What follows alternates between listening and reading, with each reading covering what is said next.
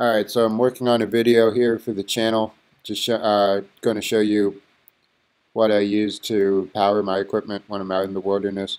But I just wanted to make this quick video. You can slow down a clip like that, and then you can add, if you use Final Cut, you can do this. You can add optical flow, and that will add frames inside the slow motion. That's all nice and good.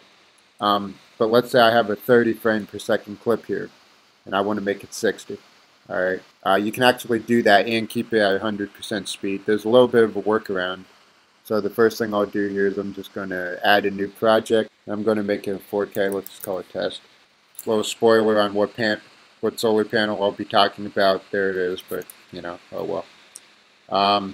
So we're going to go with that. So now I have a 60 frame per second timeline, and let's go grab a couple of clips from right here. So these are 30 frame per second clips.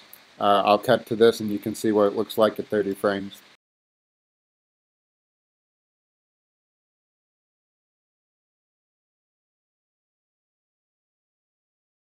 Alright, so that was a 30 frame per second sample video.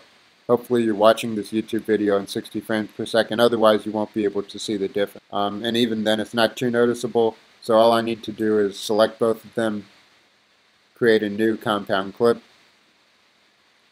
and we'll just call it, 60. It doesn't matter what you call it. And it makes them a compound clip. So now I can just double click on that and open. Go here to retime. And now I'm going to slow them down. So this is just like you did before. Then we'll go back to here and choose optical flow for the video quality. Back to the timeline. Whoops.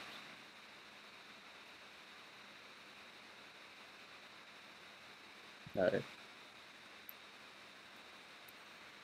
So there's our new clip. Now when you get to the compound clip, we're actually going to double the speed. Alright, so there it is. So we've made the compound clip 200% speed, and we've made the clips inside at 50%. These are each 50%. I'll show you that now. So these are 50%, and we added optical flow, and this is 200% speed. And what will happen is it will add the frame, but it will play back the clip at normal speed. And you'll have a 60 frame per second clip from a 30 frame per second.